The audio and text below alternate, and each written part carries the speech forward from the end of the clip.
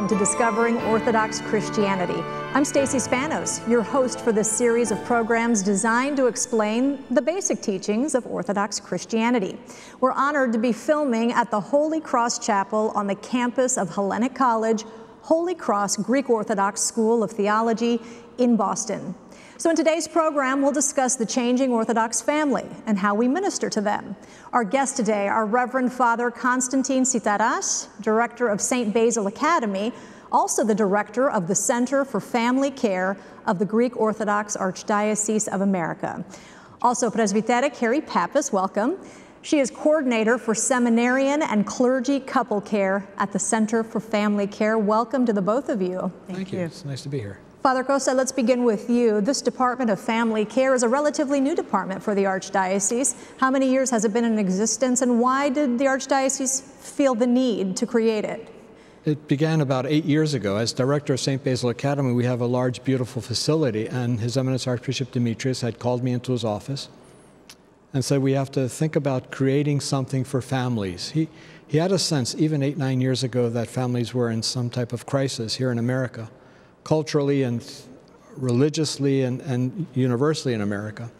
And we met several times and came up with the concept of having a center for family care. That didn't happen initially as a physical place. It's happening now. But what we did do is have a roundtable on family concerns. We met several times, people around the country, crystallized our thought, and then began a ministry, initially with volunteers. Now we have 2 full-time and 3 part-time people in various ministries, family ministry, and as Kerry has mentioned, seminary and clergy couple care, which is a long-time dream of my own. So it's evolving, it's happening, and it's very timely. It's very much in need and very exciting. I mean, we're very looking forward to doing very, very many good things in the future. And Presbytera Kerry, what are some of the issues that you're looking at? What are some of the needs of the couples who might be helped through this department? Well, in terms of the couples in the life of the church, we have a lot of mixed marriages these days. Probably 60 to 80% of our marriages are interfaith marriages. Is that across the United States? Yes, yes. And the statistics that we have are not the most accurate simply because some of our people are getting married outside of the Orthodox Church, and we don't have statistics for them. And increasingly, we have young Orthodox people who are marrying people of other world religions too, not just Christians. So those are issues that the church, that creates many challenges for the church, and some wonderful challenges in terms of embracing lots of people, recognizing that the church is for everybody, the church is universal. But how do we do that when we are used to being a Greek Orthodox church, beginning with immigrants from Greece and now evolving into 2nd, 3rd, 4th generation Greek Americans, and now with the increasing number of interfaith and interreligious marriages. So when we talk about these mixed marriages, I'm assuming that we're talking about the couples that still attend an Orthodox church, even though one spouse may be outside of the faith. Is that right? Yes, who still attend or have some kind of a connection. They may bring their children to the church for baptism, but not maybe members in terms of name, but not necessarily active members in the life of the church. And is there a concerted effort on the part of the church to try to convert that spouse, or just to lovingly include? I think the latter. I think lovingly include. I think the Archbishop has made it very clear that we should reach out to all people. And like Kerry mentioned, we need to create an environment where they are welcomed.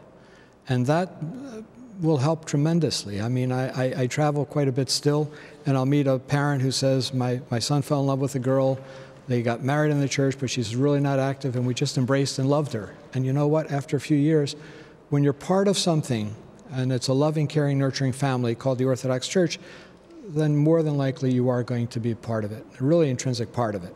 And that's our goal. I think Kerry mentioned the immigrant population. It was really closed off. Initially we had our own little community. It was based around the church. Everything was the church. You went to church, you went to Sunday school, you went to Greek school. If there was a parochial school, your friends were all Greek. That's not the case today. It hasn't been the case for many, many years. So it's a little bit more challenging, but challenge equals opportunity. And we've got the opportunity to really witness and minister and grow the church in this particular way. I happen to think God's giving us a wonderful opportunity to really grow the church. So what kind of services are provided there? Do you do counseling, or do you just set the agenda for parishes across the Archdiocese, Presbytera?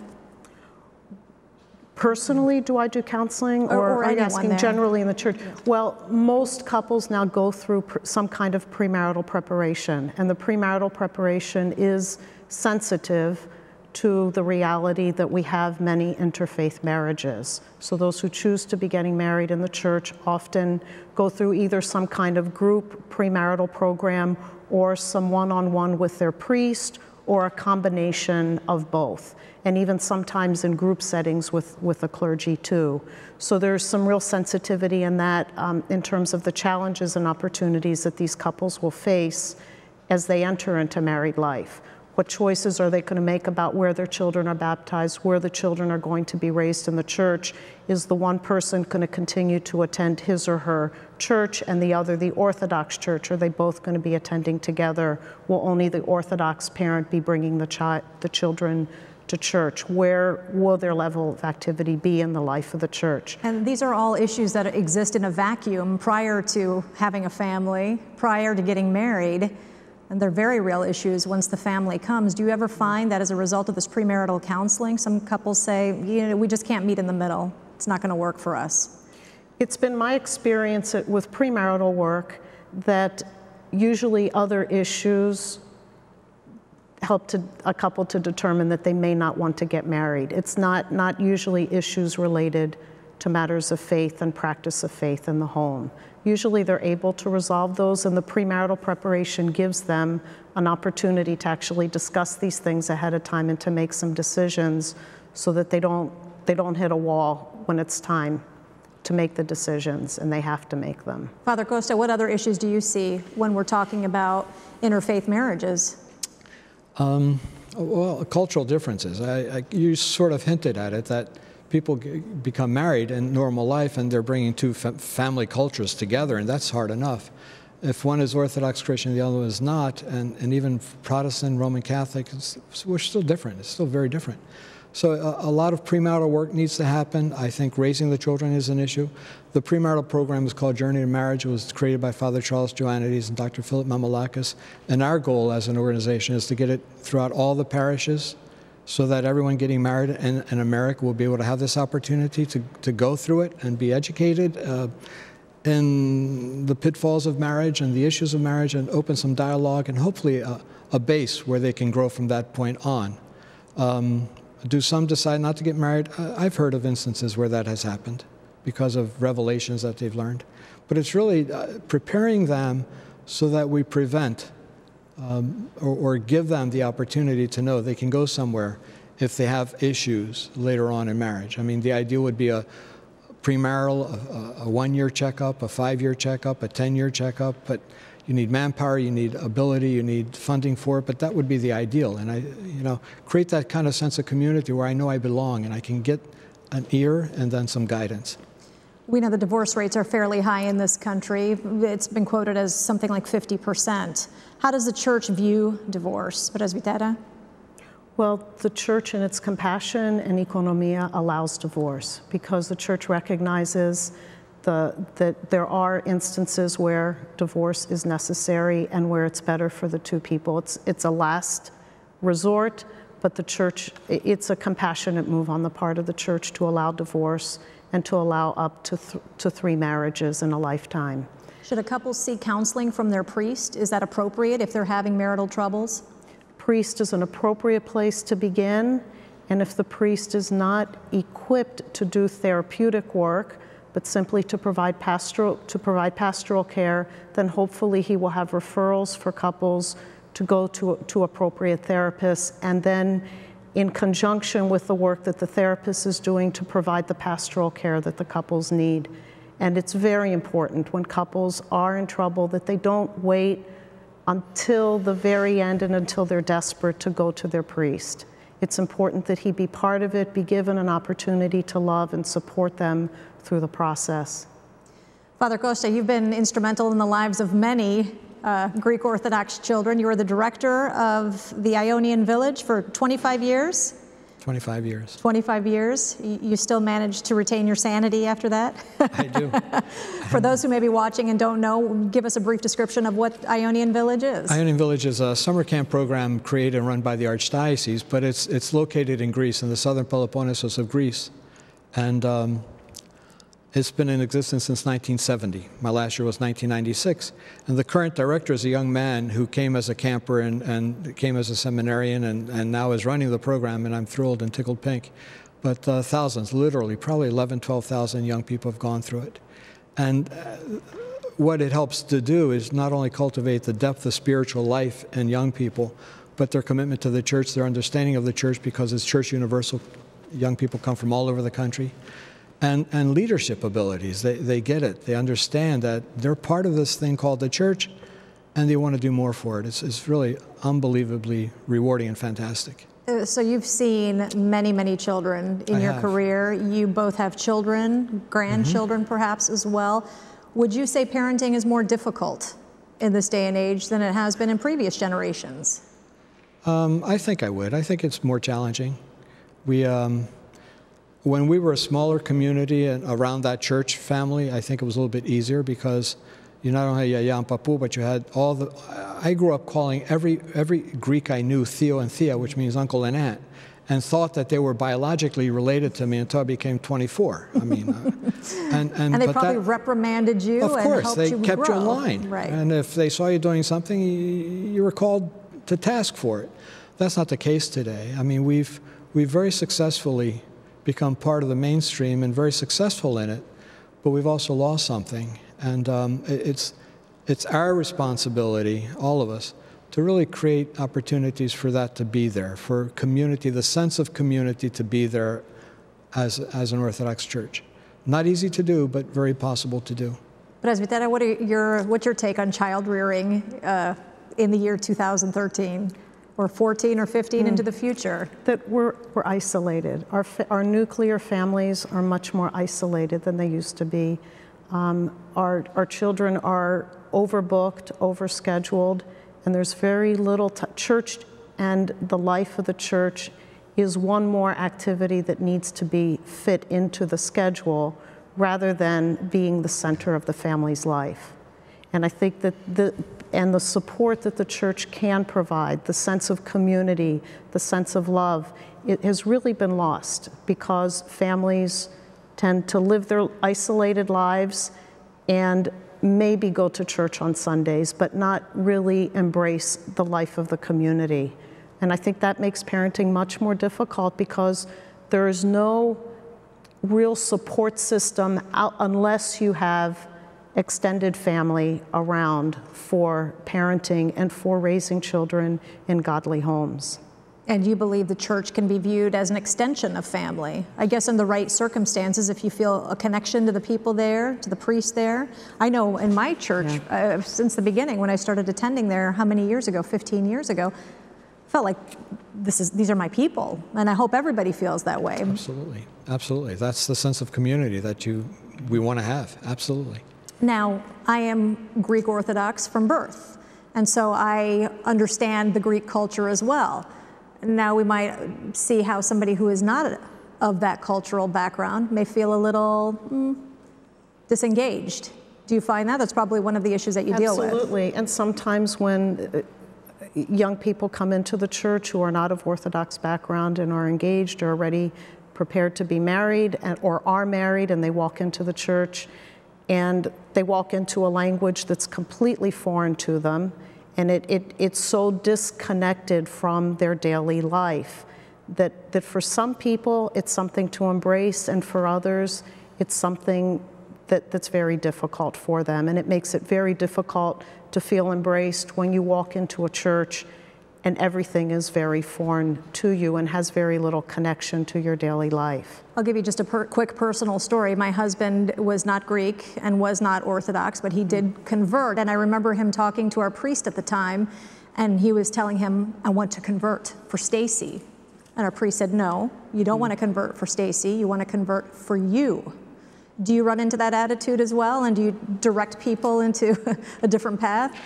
I haven't so much. I think whenever they've, I think they do it for the right reasons. I haven't been a parish priest, so those instances aren't very many in my life, but the few that I have encountered, it was more of belonging, coming to church with the spouse, having the children baptized, and all of a sudden after 1 or 2 years saying, you know what, this is home. I belong here. So it's for myself that I convert. Presbytera, speaking about, going back to what we were discussing earlier about somebody not of this cultural background coming into it, a very lovely young man who's in our parish brought a woman that he would like to marry. And she is not also of an Orthodox faith. And after services on Good Friday, they all went home and with his family, and they said, okay, write down any question you might have. And the iconostasio, if I'm pronouncing it correctly, in our church has a big I at the front. That was one of the things she said to me. She said, okay, what's with the big I? But I thought it was a beautiful way for the family to explain to her questions about the questions she had, and also interpret it for themselves too. Would you recommend that for other families? Absolutely. And but in order to be able to explain those things, we have to be knowledgeable about the church and about the faith. So this is where adult education and nurturing family ministry, so that the adults are learning, the children are learning, we are all learning as families, so that when others ask questions, we know the answers to them. Do you feel like the adults know enough? No. No, it's interesting because at St. Basil Academy, which is a residential home for children in need, we have about 30, 40 adults that come with their families. And I gear my teaching sermons to the level of the children, and just about every Sunday I've got the adults saying, I never knew that. So yeah, we've not done a very good job in doing that, of teaching. So why the I, Stacy? I don't know, Father. Thank you for putting me on the spot. I think the God sees everything. Yeah, all-knowing. The omnipotence of God. Yeah, did I pass the test? I think that sounds good. Yeah. Let's talk about clergy families, because both of you are intimately involved in that by way of your own lives. And Presbytera, first explain what Presbytera means to those who don't know. Well, Presbytera is a title given to the wife of the priest. The priest is the presbyter, the Presbytera is the title given to his wife. And you were in seminary, so I'm assuming you met your husband there? Yes. And so you knew that this was going to be his path in life? Yes, I did. And you signed up knowing that? Well, I signed up knowing that that was going to be his path in life. Did I sign up knowing what I was getting into? No, I didn't. I don't think any of us really do. What did you get into? Well, into a life where my husband is the head of the community, the leader of the community, and where our family is called to be part of that community. And there's a very unique relationship because of that, because of his leadership, and especially in a situation where the priest is called upon 24/7 sometimes. And it's all in the name of Christ, and all in the name of the church, and all for the purpose of serving and loving people. It's a life of a lot of sacrifice. And I knew that here, entering into it. But when you're living it, it is something that's very different than what you might anticipate. It's difficult. And many use the language of that it's a life in a fishbowl, because our life is very public in many ways.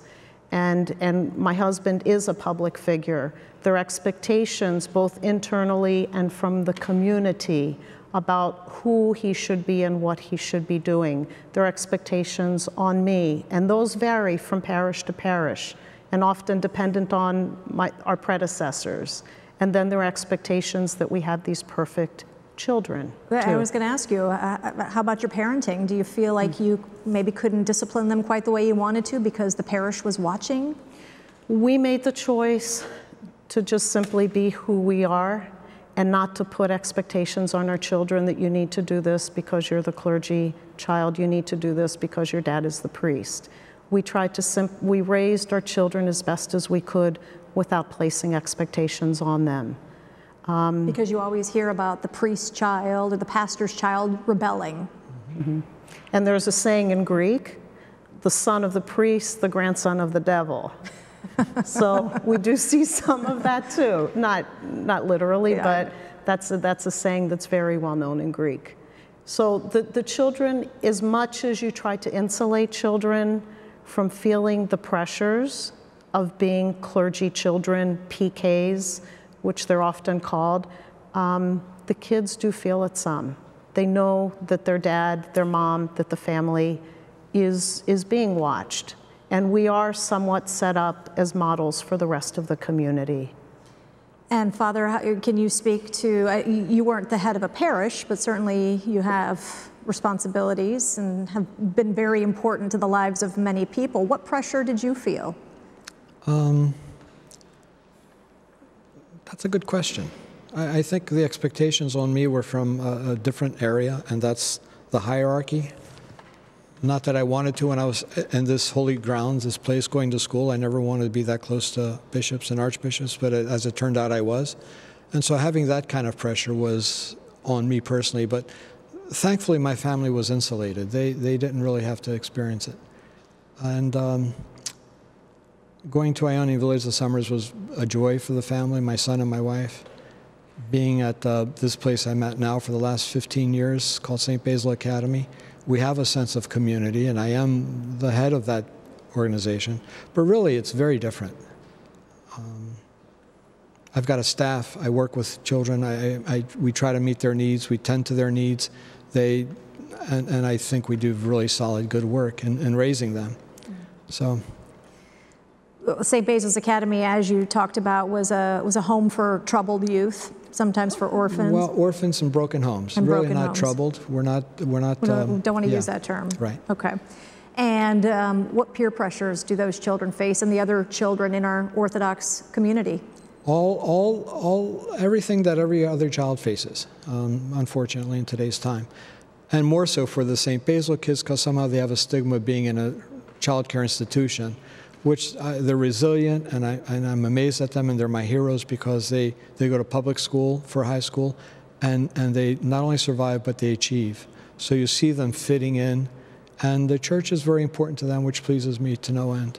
I think in a regular parish life, what Kerry mentioned is the pooling of all the activities we have to go through, and she said plugging in the church, and that's the basic difference between today and 50 years ago. The church was our life, was at the core and center of our life. Today, we've got to fit it in somehow. Presbytera, talk to me about single parenting. What challenges do those adults and those children have? Well, a lot of those challenges are financial, first and foremost. Mm-hmm. And we've seen primarily single mothers in our experience who very much struggle simply to make ends meet. And sometimes the church is there to be able to support them financially if the priest has a discretionary fund and is there or through Philoptochos, confidentially giving to these families. But the other piece of it is many of those children who are living with the mother do not have a consistent male role model in their home, which is really important in terms of growing up and being a healthy whole person. And sometimes the clergy family can help to provide some semblance of that, and the priest can perhaps become a father figure to those children. Let me ask you, you've seen in other faith communities how they stress the importance of fathers, because in particular communities, fathers are absentee at an alarming rate. Does the Orthodox Church have that issue? Do we struggle with that? We do. We have single parent and mothers more than not. There was a study done, and Kerry, you might remember, but something I'd heard years ago that when a father is actively attending church, mm-hmm. even if the mother is or is not, if the father is actively attending church, something like 70% of their children will continue going to church. Right. That's a very telling statement, isn't it? I mean, it shows the importance of the fathers, and somehow we diminish that here in America. The role of the dad isn't that important. I think that's the sense I have, but it really is. Do we have that issue in the Orthodox Church? Sure, we're not excluded from any of it. How do we deal with it? I hope that we offer a supportive environment. The children of St. Basil have a mother in their lives, 9 out of 10. If they have a parent that's alive, and we try to support them. Do I become a father figure? I do, obviously. And we have some really strong male staff that are loving and caring and nurturing, and we've got some wonderful female staff that are the same. So that helps. It helps balance, and they do grow up seeing healthy male and healthy female role models. I think, for the most part, if they're connected, if people are connected to a church, they'll get it in the church. Sometimes the single people still do feel a little bit stigmatized too, they do. And they feel like third wheels sometimes. That's one of the challenges of the church, to embrace them, to love them, to let them know that they are welcome and that they're part of the community, rather than stigmatizing them and thinking of them as somehow less complete because they're single parents. Another issue that I might imagine facing some Orthodox families is blended families. It's hard enough when you're both on the same page spiritually, you and your spouse, and then your children. There are children that come along who may not be on board. Challenging and an opportunity. I want to, theologically, I thought of this when you asked the question earlier. Jesus Christ came into the world to save all humanity, all humankind. He didn't say just the Greeks. He didn't say just the Jews. He came to save all people. So the church in her teaching is to do that. That's the purpose of the church, to bring people to Christ and save them for the eternal life. So with us the church allowing 3 divorces, that's the purpose. For us nurturing and making welcome a single mom in a church, that's the bottom line. So our goal is to bring people to Christ, all people. Now, can we not look at Greek or non-Greek or American or Xeni? I mean, my oldest brother got married 40 years ago, 50 years ago. He married a Xeni. We're from the island of Chios in Greece, and his bride being foreigner, yes. Mm-hmm. And she was from the island of Rhodes, but she was a Xeni. We laugh hysterically. Well, times have changed. So, but Christ is there for all people, and I hear that loud and clear. And so family ministry, working with priests, yes, for the clergy, but for all people. So if it's a single mom with 14 kids, what a fantastic opportunity to welcome and embrace and bring them home, give them a home. Let me ask you this phrase, katikon ekklesia. Katikon ekklesia. Katikon, what is that? And translate, please. It's the home in the church. St. John Chrysostom said, church begins in the home. So every home is a church. So the question I ask, is your home a church? Think about that. If it's a church, they're being nurtured, they're being raised, and we have simple things we can do as following a fast, doing our prayers, participating in the life of the church was not only sacramentally, but the services, the ministries, all the ministries, all the programs, and being part of this thing called the church. So when I hear of a Goya having an affair and a retreat or whatever, and non-Orthodox aren't allowed, I don't know, you know? Is that not part of our ministry, to minister to all people? And show compassion and love to all people. Presbytera, if you were to give all of us a piece of advice on strengthening families within our faith, what would it be? What can we do? And I'll ask the same of you, Father, in a minute. I would say first that we become praying, worshiping persons, and praying, worshiping couples, and praying and worshiping families. That Christ be central to our lives, that he not be left in the altar on Sunday morning, but that we bring him with us, we embrace him, and that he guides and directs what we do in our lives on a daily basis, the big decisions, the small decisions, and that he be central to our home life. And then after that, once we've become right with God, for lack of a better phrase, what concrete steps can we take? Then we love our neighbor as ourselves. That if we are in Christ, if we are living in Christ, then we are going to become loving people, and we're going to reach out to others, and we're going to embrace them, and we will love them, and we will fulfill the mission of the church, which is, as Father said, to bring all people to Christ. And Father, final thoughts? Love the Lord with all your mind, with all your heart, with all your soul, and your neighbor as yourself. And you know what? That's not a cop-out. That's not a trite response. It's, if we're able, everything that Kerry said, but just be people of prayer. If you can have the sense, when you walk outside, when I walk outside, I'm in awe of this place. I mean, I spent years sitting in this chapel and looking at these icons. Well, when I came back, I was in awe. When I step outside and I look at the beautification that's happened, I'm in awe of the hands of man, but driven by God. And that's the perspective we have to have. Understand that we're part of this great thing called humanity, but we're all instruments of God. Just acknowledge it, recognize it. I tell the children, we want you guys to do well in school as well as you can. I want you guys to graduate high school, go off to college, and most importantly, be Christian. Most importantly, be Christian. I think in our society as Greek Americans, we're high achievers. We stress all of the above, and we forget about being Christian. I don't know. I don't want to be judgmental, but I think we got to put that as the #1 priority. Love the Lord with all your mind, with all your heart, with all your soul, and your neighbor as yourself. You know what? If we can't respect ourselves and our neighbors, what are we as people?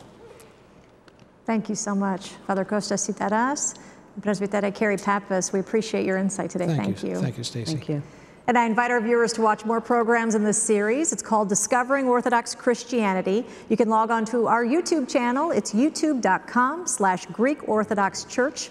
I'm Stacy Spanos. Thank you for joining us.